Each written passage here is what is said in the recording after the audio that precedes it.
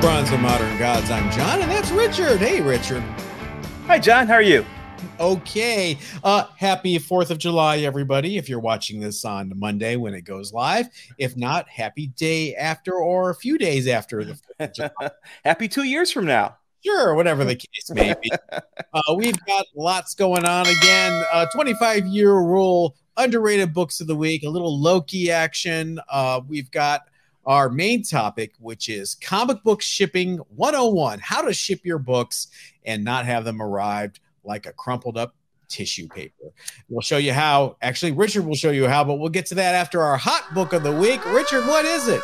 Our hot book of the week this week is Avengers #8. The first appearance of Kang the Conqueror. Lots of heat around this book. We get people DMing us, hey, do you have an Avengers 8? People are looking for this book. It's such an attractive cover, Richard. I know you love it. I absolutely hate this cover. This cover and the cover for Spider-Man Annual #1 tie for me the big keys that I just can't have in my collection because they're horrible looking. I think I know what you're saying. They're very static, passive covers. It's like there's a standoff. There's no real action happening. People are throwing things at a shield or, at a force field, or Spider-Man is just looking at his villains. Oh, they're is just hanging there. Yeah, and this cover, the Kang, the Avengers 8 cover, it looks like he has a bunch of tennis balls stuck in front of him. It's just a really goofy cover. For a Jack Kirby cover, it is very static. It's not the typical Kirby slam bam action, but right. People are betting on a Kang appearance as this Loki series is winding down. 2 episodes left as the day we're recording this. And if you're talking about time travel in the Marvel universe, you gotta have Kang. You do. And I'm thinking for sure Kang is showing up in the MCU for Ant-Man 3. He's the main villain for Ant-Man. I'm hoping that he's going to do a cameo appearance or maybe a backstory appearance here in the Loki series. That would be awesome. Well, he's been cast already for Ant-Man 3, correct? Correct. Jonathan Majors has been cast to play the role of Kang. So definitely he's going to be appearing. All right. A 9.4 of this book sold in May for $9,500. Real strong for, let's call it what it is, a C-list villain like Kang. I mean, no one gets excited when Kang is the villain. Yeah. He's like Diablo, he's one of those villains that, he's been around for a while, but nobody really gives him respect. I'd rather see it Mortis at this point. Yeah. Mid-grade copies are strong too. A 6.0 sold for nearly $2,000 this month. So even if you've got not the best condition of Avengers 8, supply seems to be not keeping up with the demand for this book. Speaking of supply, Richard, what's the census say? There are 1,824 books on the census, but they thin out towards the top end. There's only 4 9.8s out there. All right. If you've got a 9.8, now's the time to start, rubbing your hands in glee because you're going to see the value go up. If you have a 9.8, you better hold on to that with all the stuff that we talked about last Friday happening, all the investors invading the comic book market. Maybe you can buy that mansion in Bel Air I keep talking about. Well, if you're going to be buying and selling books, especially if you're going to be selling books like we did, by the way, thanks everybody for joining us at our live sale last weekend. It was fantastic. It was phenomenal. We had a great time. Sounds like a lot of you did too. Yeah. Thank you so much for all the really kind comments that we got from people about the show and just being excited being a part of it. We really enjoyed doing them. We'll do it again soon. And as you'll see, if you purchased anything from us, we know how to ship books. I mean, I'm kind of proud of the way we ship books. If you're going to sell comic books, you better know how to properly ship them. Nothing is worse, Richard, than getting a damaged box or a crumpled up envelope and that comic book you had your heart set on that you were waiting to arrive and you're checking the tracking every 2 hours. It's damaged because someone didn't protect the book properly. And as a seller, you want to protect the the book in shipment, because if there is a problem, John and I are very, very understanding of issues as they come up, and we work with the buyers if something does happen to come up. But you don't want to do that. You want the book to arrive safely, and you want the buyer to be happy with their purchase. And to me, that means protecting the book in transit. We're collectors too. We've been on the other side of this. We've gotten, I've gotten slabs that have been shipped in bubble mailers, nothing else. I've gotten what I thought was a high-end book shipped to me in an envelope. Here you go. No backing board, nothing. I mean, I've got some horror stories.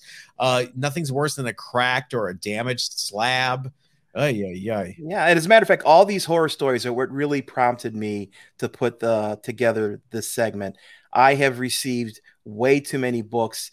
Fortunately, most of them have survived okay, but too many books in bubble mailers with one piece of cardboard, and the book basically scotch taped to the piece of cardboard. It's just nightmare stories. And it's like, well, maybe the problem is there's a lack of education on how to properly ship a book. So that's the purpose of this segment, is to provide that education. Richard's made a really cool video showing the materials you need, the proper packing method, just to make sure that you never get a complaint from someone if you're selling a book. So, Richard, what do we say? Roll that beautiful bean footage. First thing we're going to show you is how I like to package a raw book. Here I've got a nice J. Scott Campbell Black Cat #1. Love this book, love his art. We're going to send this off to a mythical person. One of the things that I like to use is free packaging materials. So the USPS, US Postal System, provides a lot of packaging materials for free. All you have to do is request it, or you can go onto USPS.com, the website, and you can order it in bulk for free. And that's what I do. I order around 30 or 40 of these at a time, and I keep them in stock. So whenever I do sales or whatever, and I run low, I'll order before I'm out so that I always have stock in. It takes 5 or 6 days for it to come in. And the pieces that we're going to use here are identified here. This is EP14. This is a Tyvek bag. I love these. I use these both for raw books as well as for slab books, because they are waterproof. If you can feel them, and they're tear proof. You cannot tear these things. You have to cut them. So they're perfect for protecting, acting as a layer to protect your books. And again, they're free. Then I use this on the outside, and we'll show you how to use this. This is a legal flat rate envelope. I have found that my local post office does not carry enough of these. You can ask them for 3 or 4, but that's all you're going to get.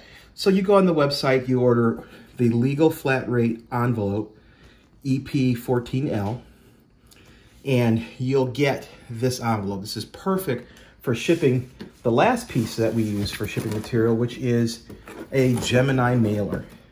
These are absolutely great. If you're shipping comic books, you need to buy these. I buy these 100 at a time. They end up costing about 70 cents for each one.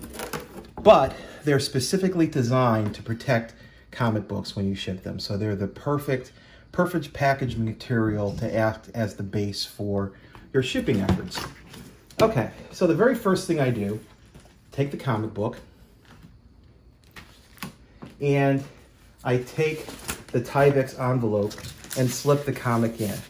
Now, one of my golden rules for packaging is not to use shipping tape on the comic book. Do not put shipping tape anywhere near the comic. If you need to tape the comic, buy yourself a roll of this really inexpensive blue masking tape.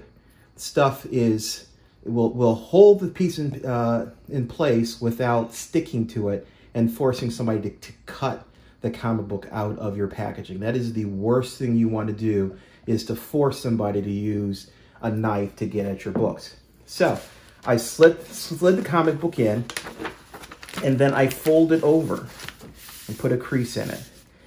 Now, if you wanted to, you could take this edge, pull this, there's adhesive here, pull that off and seal it. I don't, because getting that to open is nearly impossible without cutting it. As I mentioned, it is tear-proof. So if I want to secure it, I use a piece of blue painter's tape, fold it down, put it right here. Now, one trick. If you are shipping more than one package, we just did a live sale. I have 30 packages to ship.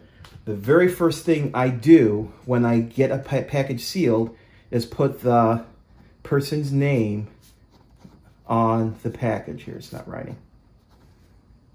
The person's name on the package, so that I know through the whole process who this belongs to. Okay, so now we've got the package protected from, you know, general moisture. Okay, now it's not waterproof, but it's water resistant.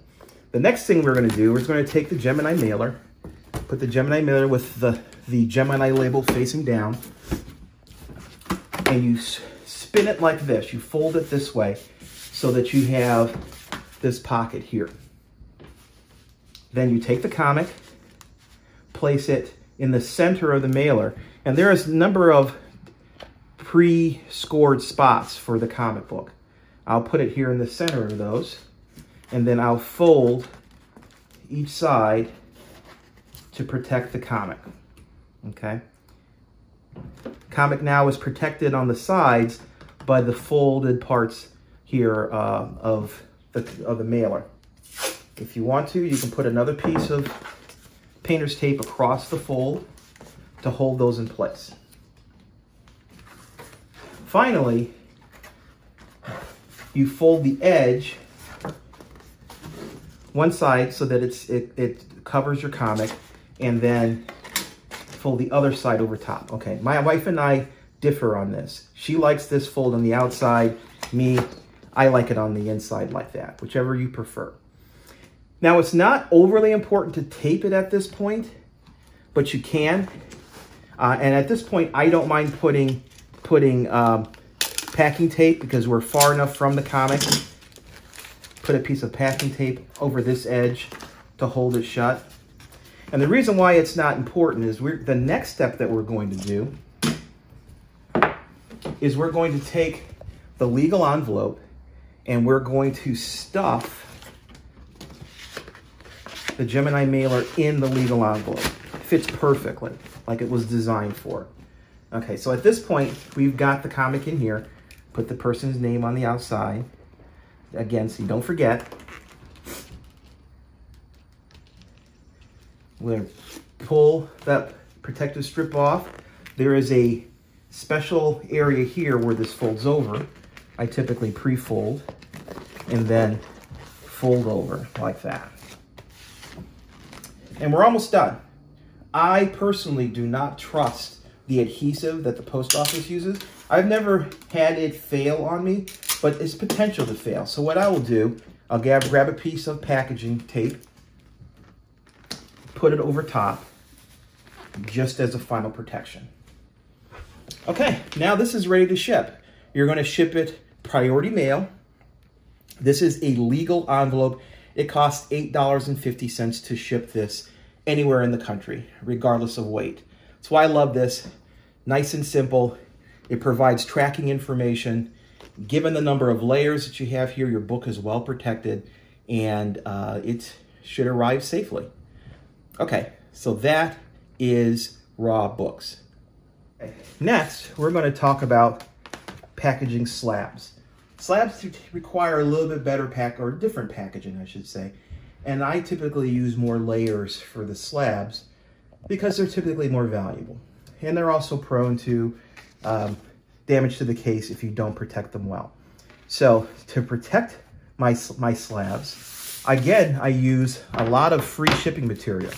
I use the mailing envelope, the Tyvek's mailing envelope that we talked about for Raw Books. Then I do something called double boxing. That's using 2 boxes to protect the book. 1 box inside the other one, kind of like nesting Russian dolls. This box is the inner box. It is 1097 is the code number if you order it off the website.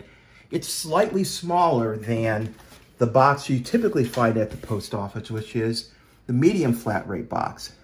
Medium flat rate box you can get from the post office fairly easy, and it is OFRB2. Okay, but if you just search for medium flat rate box, this is what you get.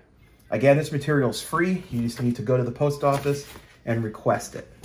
And finally, I like to recycle. So when I get a Gemini mailer, these things are great for sending slabs, and I'll show you how. So the first thing we're going to do, we're going to take the slab. Oh, I'm sorry. I also have some bubble wrap, which we'll use later on in the process. First thing, we'll take the slab, and I put it in one of these bags, the Tyvek bags. Tyvek bag here in this case is here to protect the slab from scratches. So we put it here. I'll grab a piece of blue painter's tape here and put a piece here in the corner just to hold it together. Okay, it's not really structural or anything. It's just to keep those edges together. Okay. The next thing I do, this is what I call the sarcophagus. Okay, I've got this used Gemini mailer. We've got this inner flap here. Well, if we take the inner flap and we rip it off like that, we hold the, keep track of this. We'll use this later. You end up with a piece of cardboard that is perfect for putting around the slab. So you put the slab in the center, fold this end, and fold that end, and there you go. You've got a hard protective cover for your slab. Now you can use painter's tape here. The problem that I find with painter's tape it doesn't hold as well against the pressures of the packaging wanting to open. So I usually use a piece of packing tape. Again, we're far enough from the comic. I'm not concerned about that. And this is also easy to open. It's easy to separate to get to your comic. So now we've got yet another layer of protection for your book. Then we grab one, the inner box. This is the mailing box. This is the smaller, the 1097. These boxes are great, easy to put together. Pop those edges, fold that in. There is a side that is taped with a piece of protective covering. Fold that down. That gives you the bottom of the box. Next thing is we've got this bubble wrap. When I save all the bubble wrap that I get from other people shipping me stuff, so I can recycle it and send it to the next person down the chain. So we take the bubble wrap and we put it around the book. Now, the comic is going to fit right into this package. Bubble wrap, again, is there to protect it. Scoot it in. Typically, there's an extra spot space there. I take another piece of bubble wrap and I roll it up and I put that in that extra space. Stuff it in, and there you go. The book is not moving. Do the shake test. You're good. So you take the ends, fold them down, take the protective tape off, and seal it. Okay, this is our inner welt. This is our inner box. If you're doing a lot of boxes, it helps to put a person's name on here so that you remember whose it is. Okay, so we're ready here. The last part that we need to do is pack everything in this medium flat rate box. The flat rate box goes together very similar. It has these flaps. Fold over the non-taped end. Peel the tape end off. We seal one end. Okay, now it's sealed and we've got this spot. We put in our inner box. It fits in perfectly, except there's just a little bit of room. And you can use that inner part of the Gemini mailer to slip in here to provide that cushion to fill that spot. Then take these two tabs, fold them in, take the other tab, peel, and seal. And now you've got double boxed comic within a cardboard inner sarcophagus, which is protected by a Tyvek bag inside of that. So there are a lot of layers to here. Again, I do not trust the adhesive that the post office uses. So on the outer side, what I'll do, take a piece of packing tape, fold it over. I hope you notice how little packing tape that I've used in the process for either the raw books or the graded books. You don't need much. You want to have enough to protect the book, but not enough to make it a challenge to safely remove the book. Okay, so now we've got this ready to go. It gets shipped via USPS medium flat rate, which is $15.50. That has tracking information as well. It arrives in 2 or 3 days. Perfect. All right, so that's how we pack raw books and how we pack graded books. Richard, good job. I'll buy a book from you. Well, thank you. I did want to add, though, one comment. If you do not have a Gemini mailer handy, and not everybody does, find yourself 4 stiff pieces of cardboard. The 4 pieces of cardboard by themselves, not with a book between them, should not bend or flex. They should be firm. And then put your book in between 2 sheets on one side and 2 sheets on the other, and protect your book that way. Put the blue tape to hold the book to the cardboard so it doesn't move around, and use that method instead of the Gemini mailer. But seriously, if you plan on doing any serious selling of books, you need to go and buy some Gemini mailers. And you guys are collectors. You probably get books from CGC all the time. Save those materials at this. Yeah. Those cardboard pieces of cardboard that the book is rubber banded or inside. I save all those pieces of cardboard, and they're good for extra support. I save all the bubble wrap. If I only have 2 or 3 slabs coming back and they send it in that mailer that folds in, I save that and I use it to mail slabs. You can recycle some of this stuff if you're really looking to pinch some pennies here. So, oh yeah, I'm a hoarder. I have a whole section of my basement dedicated to. Sorry, you're what? I'm a hoarder. Oh, hoarder. Got it. I have a whole section of my basement dedicated to materials that I have gotten that I plan on reusing. And John has an excellent point on the boxes you get from CGC. They are a perfect place. If you're looking to ship books to CGC, I reuse the books they send me. Those boxes are sturdy as all get out. Put your raw books in there and send them back. So definitely save your materials as long as your wife lets you get away with it. You know, I've had some materials saved in the garage for years and years. Almost, how many years, John? Almost 25 years in some cases. Wait, does that mean it's time for the lamest segue to the 25-year rule?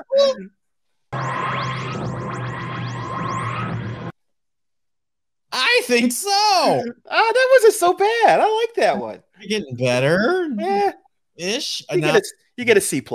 All right, thanks. Hey, 25-year rule. That's when we look at books that came out 25 years ago, stuff that you may not know about, stuff you may have forgotten about, stuff that is underrated.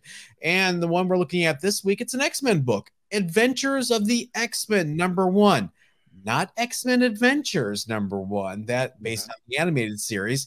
This is a different series called Adventures of the X-Men. This was another in that series of 99-cent price point books that were aimed primarily at the newsstand market at the time when it was just really dying out. They did it for Fantastic Four Unplugged. They did Avengers Unplugged. Untold Tales of Spider-Man. Lots of books in this line of 99-cent books. This one is actually pretty cool. It's got this really awesome Dwayne Turner cover with Wolverine versus the Incredible Hulk. Kind of looks like Michael Golden art.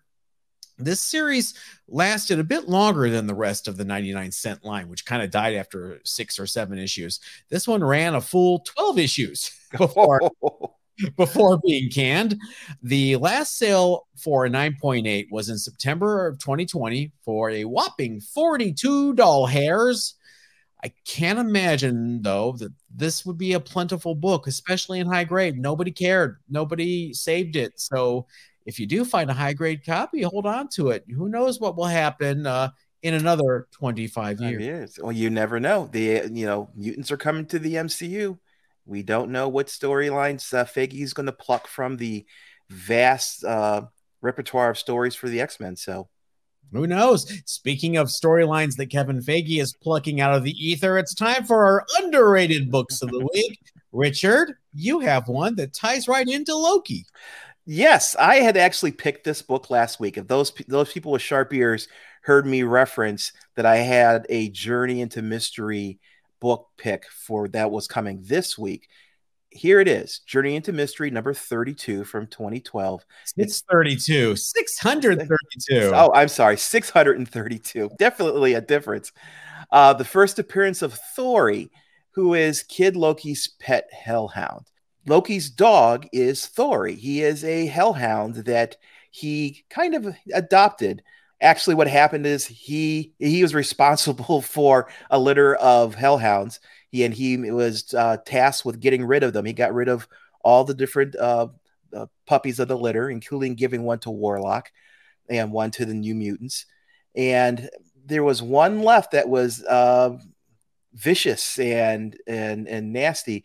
He saw a little bit of himself in it and decided to keep it for a pet. And that's Thori.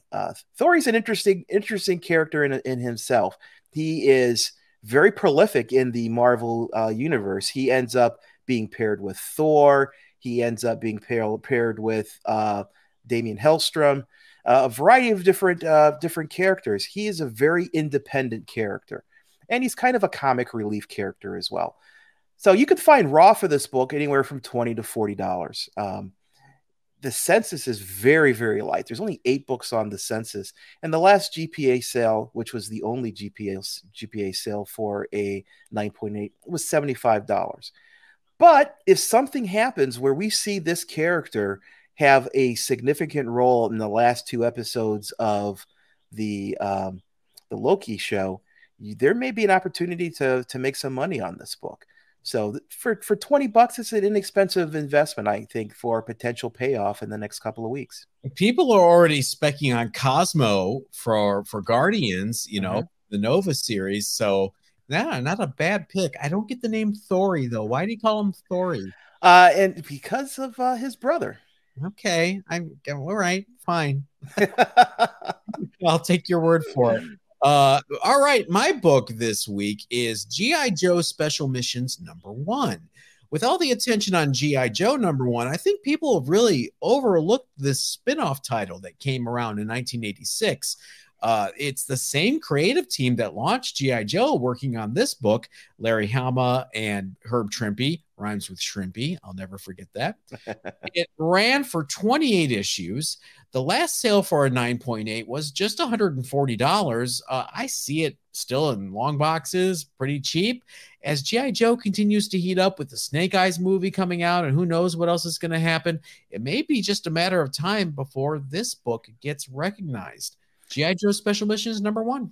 Yeah, this is a great pick. I remember this book. I have this book in my collection, and it always behooves you to, when you see #1s for popular series, popular characters, to pick it up. You never know when that #1 is going to become a hot ticket. I agree. It would be behoovy of you to pick it up if you see it. Hey, that's going to do it for us this week. Make sure you subscribe, like, do all that stuff. Follow us on Facebook and Instagram at Bronze and Modern Gods. Visit us on our website. I'll update it. It's the 4th of July. Give me a break. And we will see you later this week. Thanks, Richard. Thank you. Everybody stay safe.